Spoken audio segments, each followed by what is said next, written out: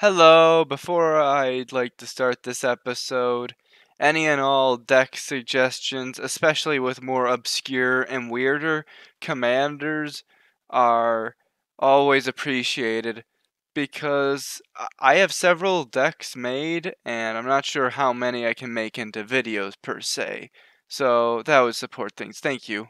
A lot of you guys probably don't know what Magic is too, so if you're into it, I guess subscribe to the channel in description. If not, skip this episode. With my beautifully updated commentary community avatar that looks terrifying without the white now that I'm seeing it. I'd like to actually kind of take it easy today. I'm pretty tired, you know? Let's just make a nice cute little deck about dogs. A pretty bad deck about dogs, but they're dogs, so you can't hate it too much. And you could probably make a pretty budget. Its current price is excessive, but there's easy replacements here. But the most important part is keeping a smile with royalty-free music. Let's go.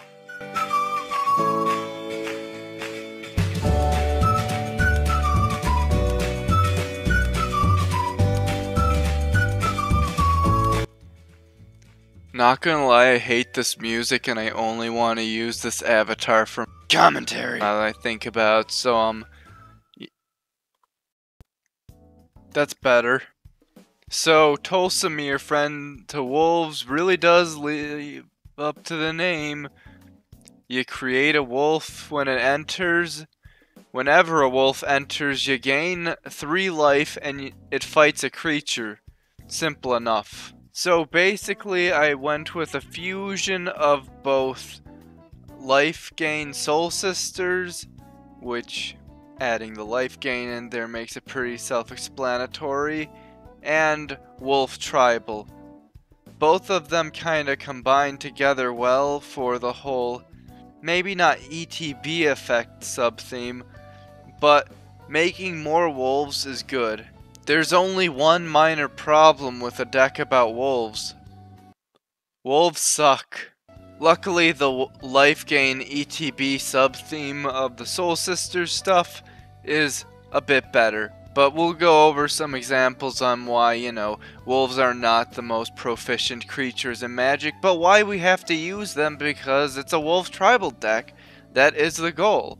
To put things in perspective, in terms of the wolf mana curve and how few lands we're running, and in terms of how little ramp we have, given, the simplicity of the deck, we're running a wolf whose only ability is banding. Yeah, we're in some happy times, but to be fair, we have some good one-drop wolves.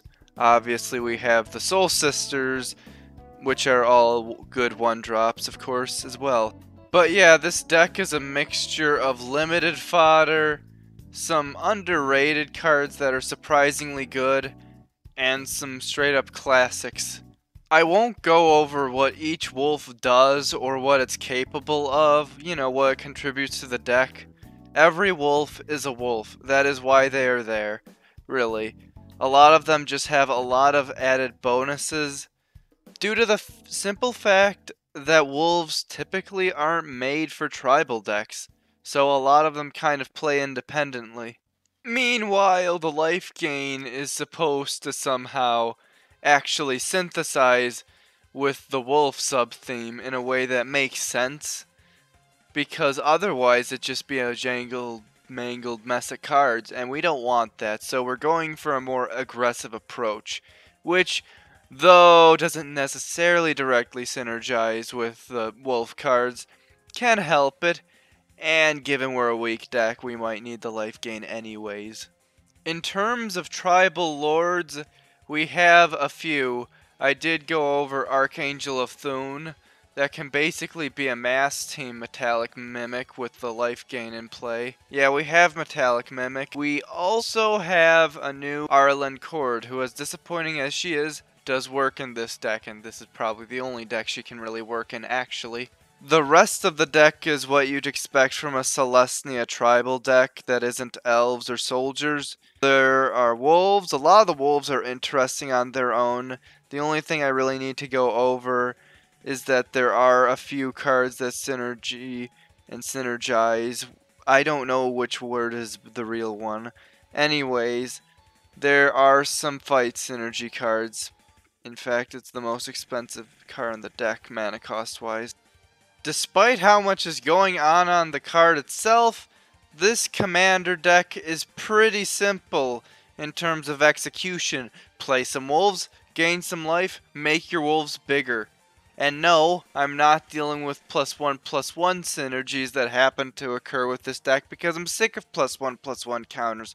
And I haven't even gotten to a deck that uses them. But whatever, it's all good. I like wolves. I'll cry when someone wraths of God my precious doggos because they're adorable. But anyways, the deck is in description as usual. Thanks to Orobo for all the gifts of all the cute dogs running all over the place. And I'll see you guys next time. Oh wait, what's this? This is for Smart Alex channel, and he sounded dead the whole time because he was actually really tired. Well, you're in luck, because if you want to see more magic content like this, you can go subscribe to his other channel called Alakazam.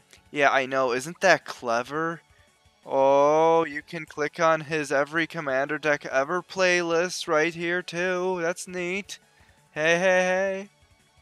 Share this video if you'd like. Probably not. All of you are probably super confused why I just have a random magic video. You guys, I bet half of you don't even know what's happening.